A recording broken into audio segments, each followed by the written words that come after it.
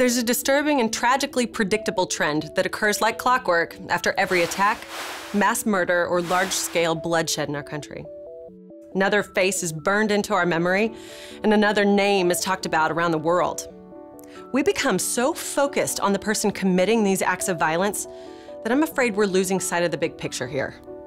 Sure, we see flashes of the victims and their families, but we can't seem to get enough of the bad guy. It's all we hear about. It's all the media gives us. I can name 5 mass murderers off the top of my head, but I couldn't list 5 of their victims if I tried. What is with this macabre obsession?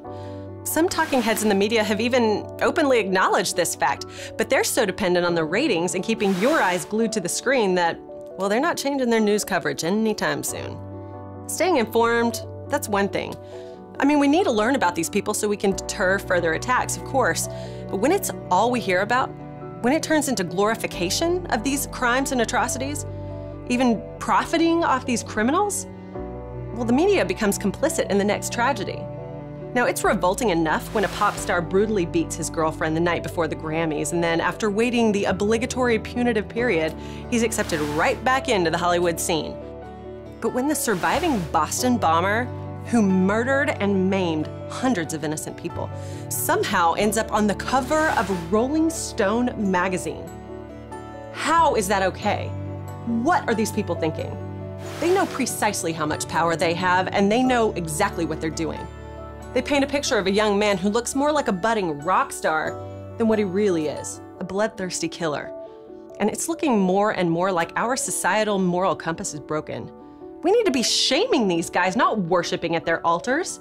This isn't the movies. This is real life, real evil. And then there's the real question, right? With all of this coverage that borders on fanfare, are we creating more monsters? We know that the man who committed the Newtown massacre obsessively studied the Norway killer and sought to duplicate that shooting. Are there other people out there taking note of all this media coverage and planning similar attacks? More people who want to be ranked on the list of the most infamous household names? Without question, yes. And we're fueling their desire to be bigger and bloodier than the last guy.